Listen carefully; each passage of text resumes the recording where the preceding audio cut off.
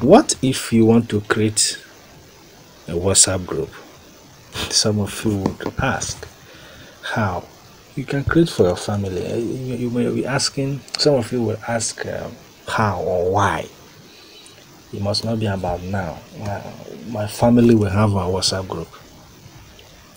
You can also have your WhatsApp group in your workplace for your colleagues, where you can share your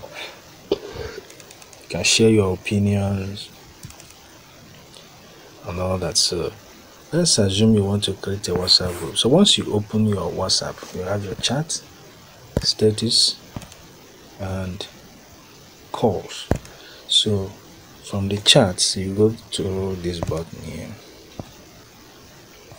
Click this button here. Touch it. You will see new group. Just touch the new group. It demands that you add at least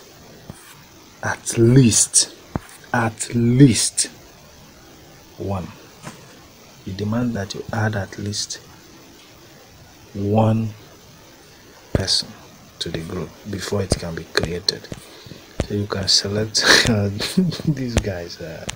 These are some of some barristers, families, and friends, and so as it looks like I want to create some group for barristers. 7 barristers I have here. There's 7 of them. Yeah, 7, 8. Okay, at the moment. Okay, I have 9 of them here. So if you want to continue with this, I'm not going to create any group, but if I want to continue with the group, I'll just click this button here, next. This is the button for next. I'll click the button next. It's a name of the group. That's all. Type the name of the group. Later on, you can then change the icon. You can then change the icon.